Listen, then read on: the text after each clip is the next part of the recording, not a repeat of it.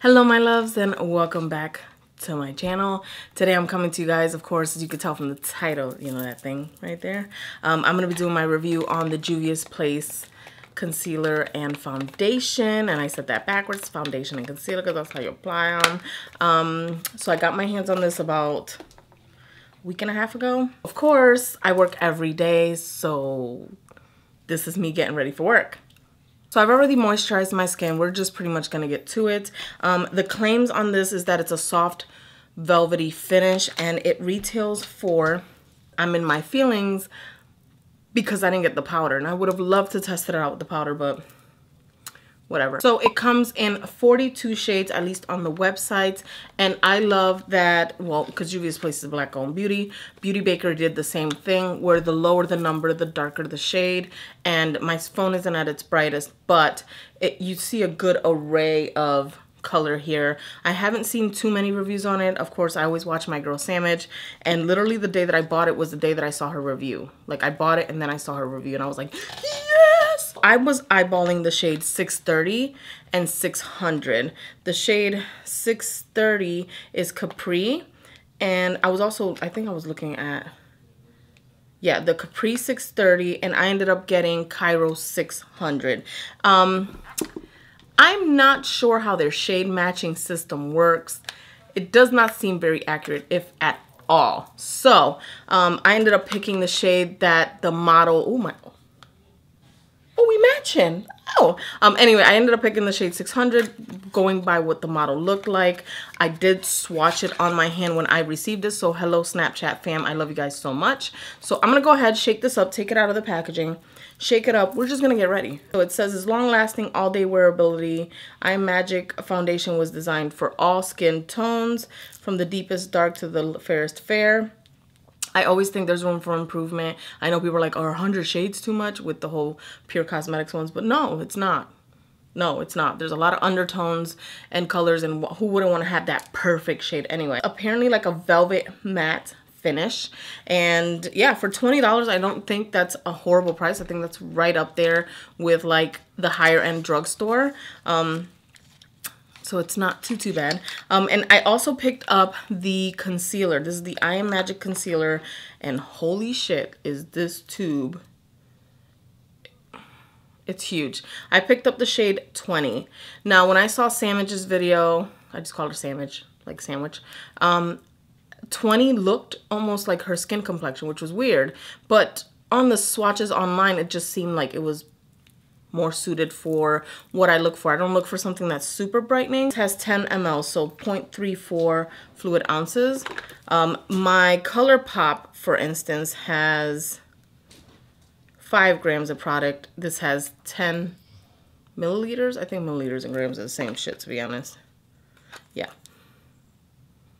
Whew. So this has like triple, I mean, it does look triple the size. This, again, has 0.34 fluid ounces. This has 0.176 ounce. My Milani one here is 5 ml, so it's 1.17. So this is like a standard size. The L'Oreal Infallible Full Wear, which I really don't care for this concealer too much. It's not horrible though. This is 0.33 fluid ounces. So this is just about very similar. And I paid $14 for the concealer, which I don't think it was bad at all. So for a concealer and foundation duo, to get it for 34 bucks, I thought that was a great deal. So I've already moisturized my skin. I'm gonna actually go in with my e.l.f. Poreless Putty Primer, which I finally got, I don't know, weeks ago at Ulta, finally. So I just take a little bit on my nail. I don't take much. This is literally all the product that I take. I don't like putting too much primer on my skin because I feel like the point of primer is just to apply a very thin layer. You still want the foundation to sit on the skin in a sense, you know? So I add a very small amount of primer. All right, now that I have the primer on, I'm gonna go in with the Juvias Place Magic Velvety Matte Foundation. Matte foundations with dry skin are not my friend, but it is summertime, so, and I've moisturized my skin, taken care of it throughout the day. I'm gonna go in with a dot, which is probably too much. It feels very creamy. Oh, I put too much. I can tell you guys, I put too much. This feels, you could feel the pigment. I know I'm a weirdo for saying that, but I can feel the pigment. I'm going and put a little bit closer to my under eye. So I'm putting it on the center of my face. So it looks like it's oxidized right here on my skin. So anyway, I'm gonna go in with my, it's a Japanese brush. Oh my God. And I'm gonna assume that you have to work quickly with something that says that they're matte.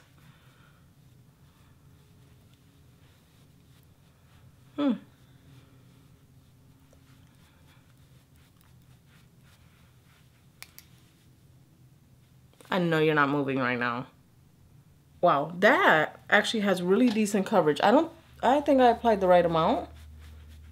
It's like right around my nose. Something about this brush. I'm just gonna take my Sigma brush. I feel like the Japanese brush is as beautiful as it is. It just, it's actually a decent match. Like it matches my neck. And it does oxidize a bit from what I can tell from it sitting there. So I think I'm good. I think I got a good shade match as far as skin tone goes. I just switched brushes because I feel like my Sigma one blends out nicer without it pulling product from around my nose. I've noticed that a lot with the Japanese brush there. I'm going to go in with a sponge. I picked up this sponge at on Amazon. Works okay. I used the flat side to blend my foundation. And I do this because I have dry skin, and I tend to like to do this with pretty much any skin type. It helps blend and pick up any excess product, especially around like my drier areas. And it blends any lines of demarcation and stuff like that. So that's a good technique. I think I say that in every damn video. Did I see Nikki tutorials? I think I saw like a good snippet of her applying the foundation, and I was like, that's a lot of foundation. I think it was like after I bought it. Did I buy it after? I don't remember. She didn't sway me, trust me. Oh, use code WOC for 10% off. And that's the Women of Color code. I don't think there should be any other code. Ever since I started buying Juvia's Place sporadically, I only use the code WOC.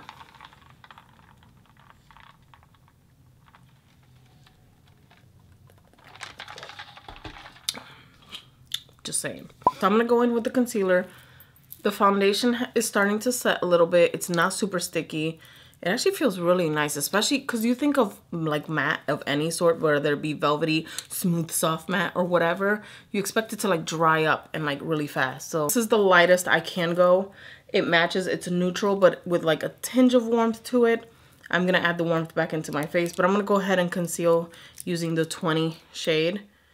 This doe foot applicator is huge. Huge. I'm gonna go in right here. This actually looks like a perfect concealer under eye shade for me. I'm gonna dot it right there, right here, and a little bit on my forehead. So I'm gonna go in and blend this ASAP on the center of my face. Whoa. Okay.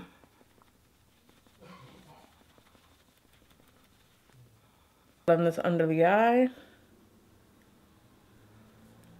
Okay. Oh, she's creamy. She's very creamy. 20 was the...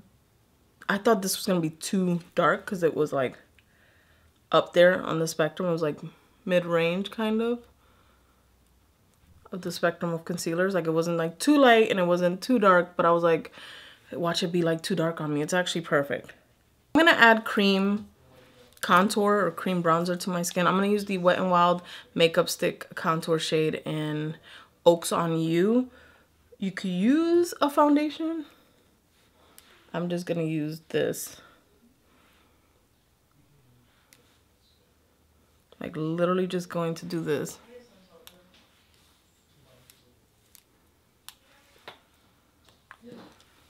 All right. And I usually just go in with my brush and press it onto the skin like this.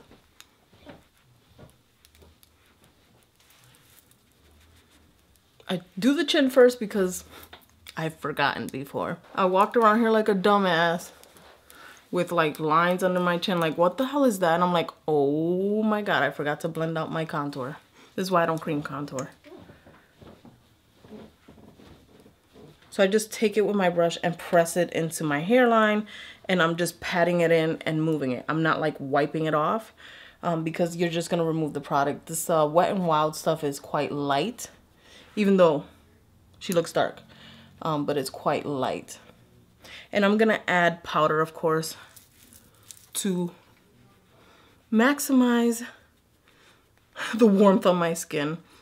I just feel like I need it right now because this foundation is fair.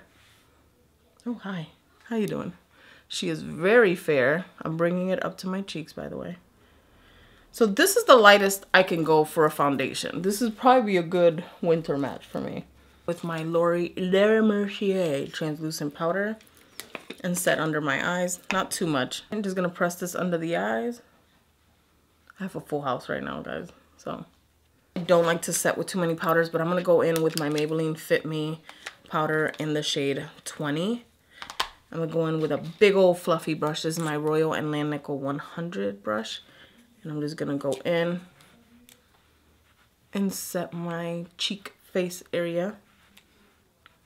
I would set it with the Le Mercier, but I feel like it's too light, which I know it's translucent, but on me, I could see it.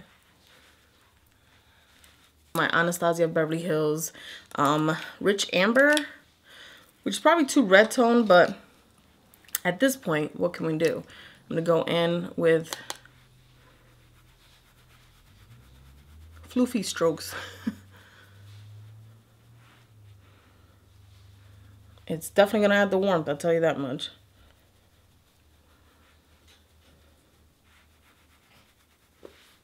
Yeah, I needed that.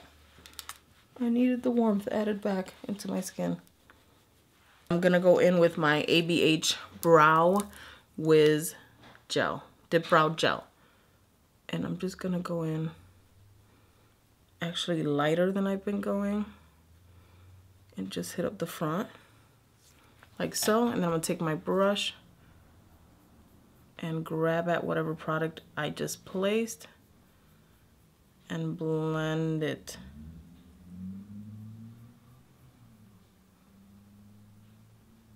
This is my favorite way to use the Dip Brow Gel. It's just my favorite way to use it. Now for eyes, I have the new Zulu palette, and I'm just going to do like a brown smoky shade, like just something simple because I'm gonna wear a nude lip, and I'm again gonna wear a vibrant wig today, so we just not gonna do all that. All right, so I'm gonna go in I'm gonna go in with this pinky shade right here on the bottom. She's very, very bright, but I'm gonna just put it as a transition shade. Very light transition shade. I'm just gonna take my Sonia Kashuk, they need to make this brush again, 109 brush, and just take it above my crease, because again, I want something like a transition, because I'm going to go in with the brown. I'm just going to go in with the brown, but I want some pop of color. And I just want to use one palette. I'm that kind of girl that just likes to use one palette. I don't like to dip into too many shadows. And oh my god, this one little bit of product is like very, very beautiful. And same brush, I'm gonna go into this darker brown, and this one I'm just gonna go a little bit heavier, and we're just gonna go in on the crease and take this up. This is a very warm orangey brown. That's weird. I might need to go to another palette because I can't use that dark purple. With my Smith 220 brush and add the same brown under the lash line, just to add a warm transition as well, because I'm gonna add a black. I'm just gonna have to add like a really dark brown or a black. Let me add blush. Oh, I'm gonna take my sponge and add my cream blush, which I didn't add. Oh, someone got to my cream product. And just press it onto my skin because I like to put my blush like that. There we go. In the middle of doing my eyes, I forgot that I didn't add blush. I wanted to. This look is sure as hell calling for it right now. I'm going to go in with my Milani Soft and Sultry palette because there's some cool tones in here. I'm going to go in with this middle brown shade. I'm going to use the same Sonia Kashuk brush. Wipe it on my pants. I'm going to go in with this shade in the middle because it's dark, but there we go. It's not like pure black. It's like a smoky brownish black, and that's what I was kind of looking forward to. I don't know. So I'm just going to take it, and I'm working it on the same spot that I applied it in and then blending it so that it looks more like a gradient, which that's the point. I'm going to take my 220 brush, same color, popping it on the first half. Like so. I'm gonna take my blending brush and blend under my eyes. I could do this, I have big old eyes, so I don't mind to grunge it up a little bit. So I'm gonna go back into the Zulu palette and I'm gonna take this color right here, which is like a very pretty pinky duochrome color. Alright, I'm trying to find a brush to apply with. I'm going to take my Smith 253 brush. Just going to take this color and wet it one time and apply it because I know there's going to be fallout on my face, so I don't want it. I don't want it. So, I'm going to spritz my brush and just go right into the center of the lid with it. Take it on. There's still fallout. Doesn't bother me. I just don't want... I don't want the maximum. This brush is perfect. It's precise enough. You could take it with a wet or dry product. And I'm just taking it and kind of patting it on the outer area so that it's blended already. I don't have to go back in with my brush because there's a stark line or anything like that. I just take a pencil and dip it into my cream color and go on the waterline, press, and then tightline. All right, I'm gonna go ahead and apply my mascara and a brown lip liner and then come back and do the lip with you guys on camera, of course, duh. Okay. What was I gonna do for lips? Okay, so for lips, I'm going to do my Fenty Beauty Unbutton liquid lipstick. I love this lipstick. It's one of my favorite nudes. I'm just gonna rip. I think it's time for me to get rid of the box. I have all three of them in the box still, and I'm actually going to do a declutter video where I'm decluttering a lot of lipsticks of brands that I no longer use and colors that I really care for. So anyway, I'm gonna go in. I've applied a brown lip liner that could possibly be an eyeliner, but whatever. Now we're gonna highlight, and for highlighter I'm gonna go back in with my Vive Cosmetics. This is Latina owned. I'm gonna go in with Reina. I'm gonna take one of my AOA Studio brushes. I want to just keep the golden kind of theme going, and I'm just gonna take her right there, and oh my god, she's not wet, she's just beautiful. Take a little bit under the brow bone, not too much. How you doing? Spritz my face, homemade setting spray, and I'm using my Anastasia because I love the spritz on this. It's amazing. Okay, my loves, this is the completed look. I'm ready for work now. This isn't about the shadows. We know Juvia's Place shadows are capable of greatness. So this is of course of the foundation. This is the I Am Magic Velvet Foundation, and this is 600 Cairo. I do think I can go darker, so I think I'm going to look into seeing if I can exchange it or if I can get another color of it. Overall, I love the way the foundation looks on my skin. It looks put together. It looks pretty matte. I didn't have to set it at all if I didn't want to. I did set it with a little bit of a darker face powder so that I can kind of add a little bit more color back into my skin.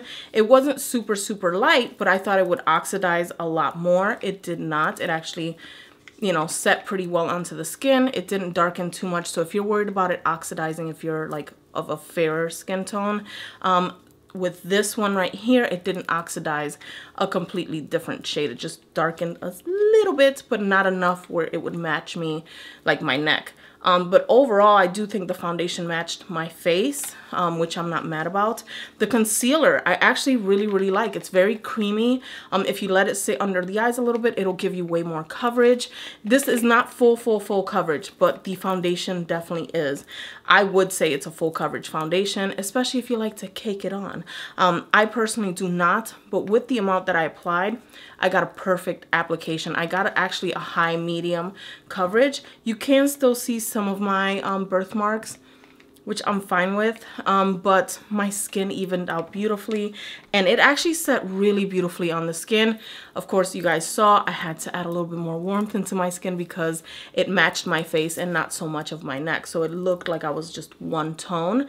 And that happens a lot with matte foundations. You kind of just get like a one-dimensional look because it's mattifying. I feel like the velvet finish on my dry to normal skin is pretty good. I don't think it's super drying. I think it sets beautifully, and it gives you time to play with the foundation and move it around and place more of it and blend it and all that. It doesn't dry right away, which I can appreciate that. But once it does set, it looks really beautiful.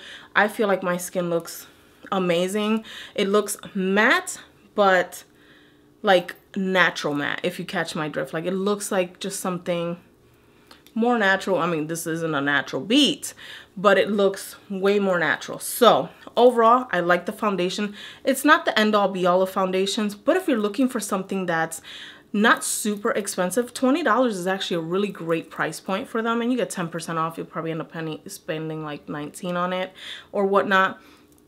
It's not a bad foundation. I think it's really good. If you have extremely dry skin though, remember that anything with a matte, even some regular foundations like natural finish foundations, do tend to like get attracted to the dry patches. So that's a given. Make sure that if you have dry skin and you really want to try out this foundation, that you moisturize, you prime, you do your skin prep first, and then go in with a light hand and build up from there, because this stuff is full coverage. This can definitely go full coverage very easily. I just dotted it on the center parts of my skin, and even blending it out, I was like, oh, this is high medium for me with just a little bit of dots. Pardon the noise from the streets. So this right now on me is a high medium. I didn't go back in and build it because I don't want full coverage. I like a medium to high medium coverage. I like it to even out my skin tone, which that it did. It took away a lot of the redness that I had on my skin. You know, hormonal redness, ladies. So yeah, overall, love the foundation. The concealer I really like, and I think the shade 20, if you're my foundation twinsy or concealer twinsy, the shade 20 was perfect. It's warm enough, it's light enough, but it doesn't like make me look like super highlighted under my eyes. So I can appreciate that. So anyway, guys, that's pretty much it for my review and demo and tutorial on the Juvia's Place I Am Magic foundation and concealer. Let me know down below what you guys think of this whole look. Let me know if you've tried it. And yeah, that's pretty much it. I love you guys. Thank you so much for tuning in and supporting my big old fluffy self. I love you guys so much, and I will see you guys in my next video. Love you guys. Bye.